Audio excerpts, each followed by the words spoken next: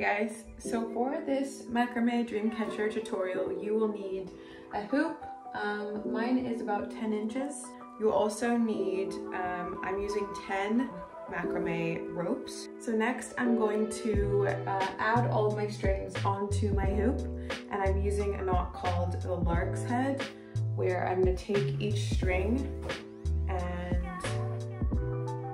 get the halfway point, and then I'm just going to set it over the top and pull through just like this.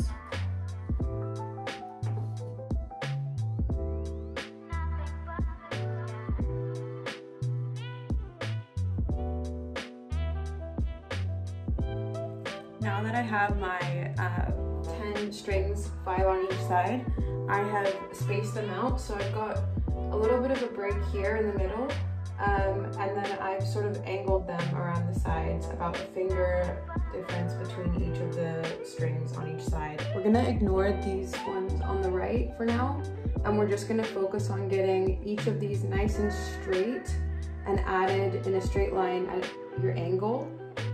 So to add my first string, I'm gonna take my cord, I'm gonna go over the front of the hoop, under in the back, and I'm gonna pull it around so I've got my string, it's been looped around the back, and I'm gonna do it one more time.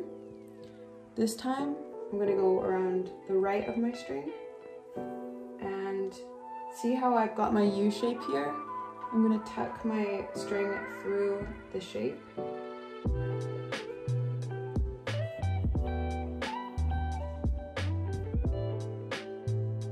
And I'm gonna pull. So I'm gonna do my second one. Same thing, remember you go in the front of the hoop, and then again, you go under.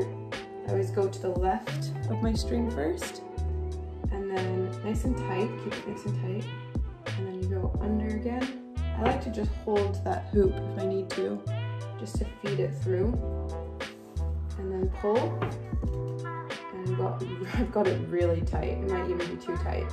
But you should have a nice tense string there. And then I'm just gonna continue with the other strings here. Okay, so all of these are added. So you're gonna grab the final string here on the right-hand side, and you're gonna go over the top of all of the left strings except for the last one here. So I wanna make sure that my string, it's as close as possible to the other strings here. You can always tighten on to the bottom, but sometimes it really is a matter of just getting it nice and tight. I think this one's a little loose, but it works. So my next ones, I'm gonna go over the top again, but instead of just going under the end one, I'm gonna go under the bottom two here. And it's gonna become a thing, so each one I will go backwards one. Similar thing, I'm gonna do my string here on the right. I try to keep them nice and close.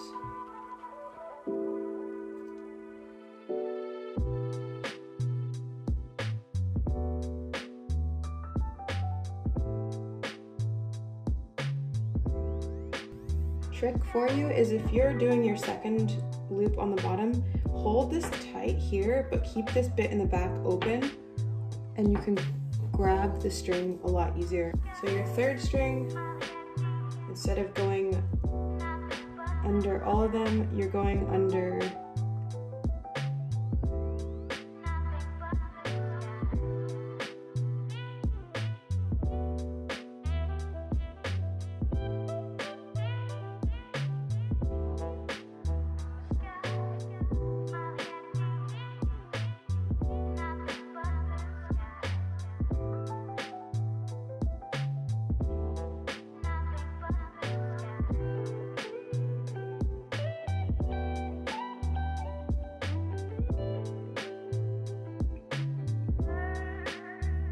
So then your fourth one, you're going under the second to last one. And then your final one here just goes under all of them.